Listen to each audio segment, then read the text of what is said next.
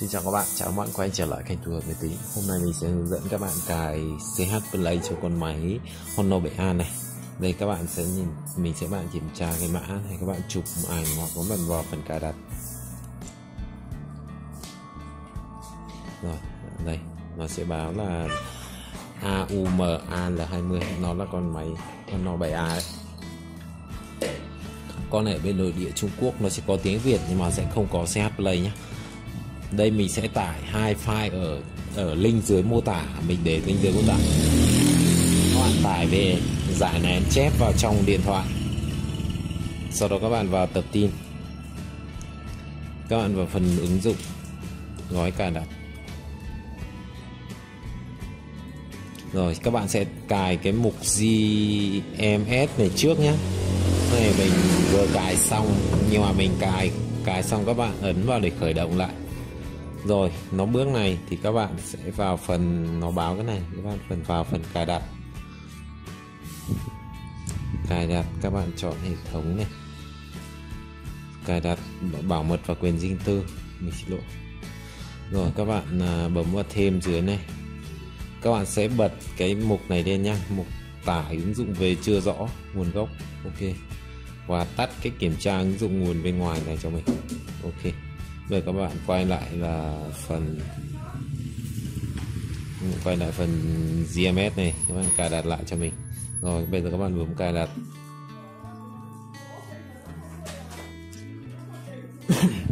Cái đây các bạn phải khởi động lại máy một lần nhé.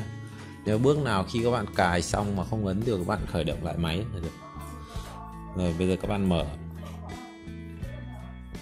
Đây các bạn bấm ở đây, toát.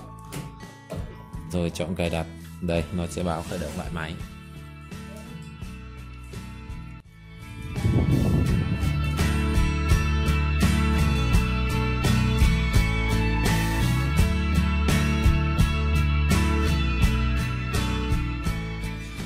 Rồi khi khởi động về các bạn nhập cái khóa cái này do cái mật khẩu của thiết bị các bạn nhé. Nên mật khẩu nó là như thế này, mật khẩu màn hình đấy. Rồi bây giờ bước tiếp theo các bạn vào tập tin, vào ứng dụng, xong vào cài đặt, ứng dụng gói cài đặt, xong bạn cài tiếp cái mục thứ hai, file thứ hai đấy, hai file các bạn vừa tải về chép vào đấy. Rồi nó loát hơi chậm một chút.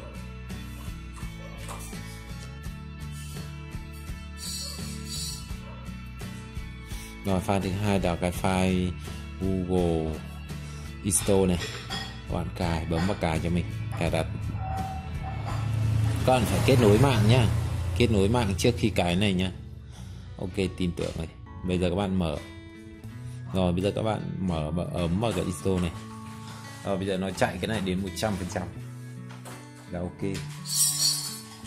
không hỏi lại, cho phép đi.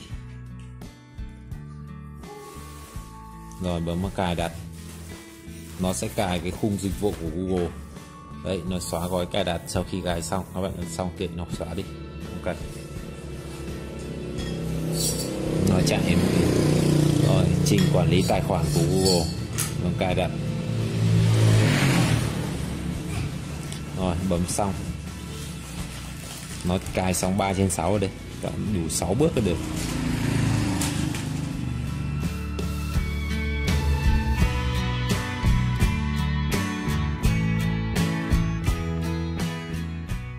Rồi dịch vụ của Google Play các bạn bấm vào cài đặt.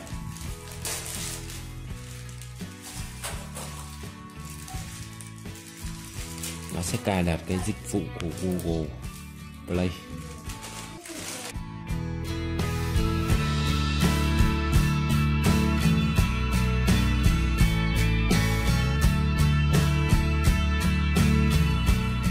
Rồi cái bấm xong, cài Google lịch này, chạy đi.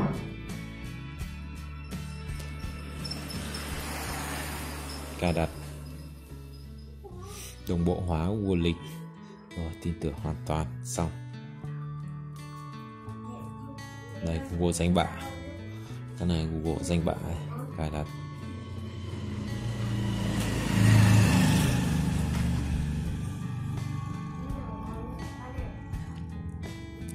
Rồi xong. Bây giờ cái cú nó đang cài cái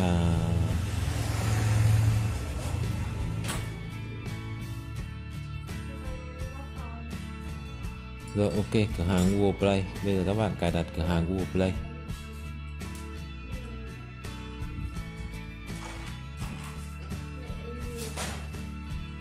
Rồi tin tưởng ứng dụng này. Bây giờ các bạn có thể mở. Nếu mà mở không được thì các bạn khởi động lại nhá.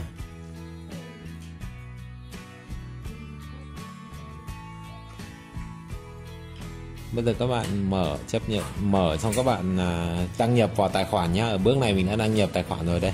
Mình đã mở xong ứng dụng Google Play. Bây giờ các bạn có thể tải như Facebook, YouTube hoặc là những cái mà các bạn cần phải cài đặt đấy. Rồi bây giờ các bạn có thể xóa hai file này rồi. Gỡ cài đặt hai file này đi được rồi. Nó không cần thiết nữa đâu.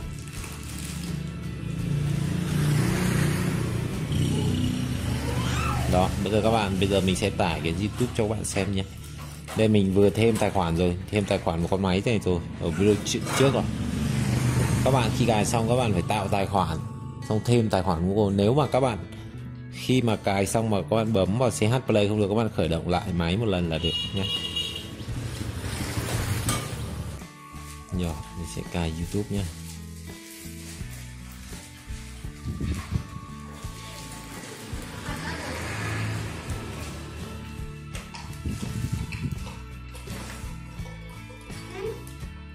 Rồi ok, video mình hướng dẫn các bạn cài đặt CH Play, Google CH Play cho con máy Honor 7A và những dòng máy Trung Quốc cũng thực hiện tương tự.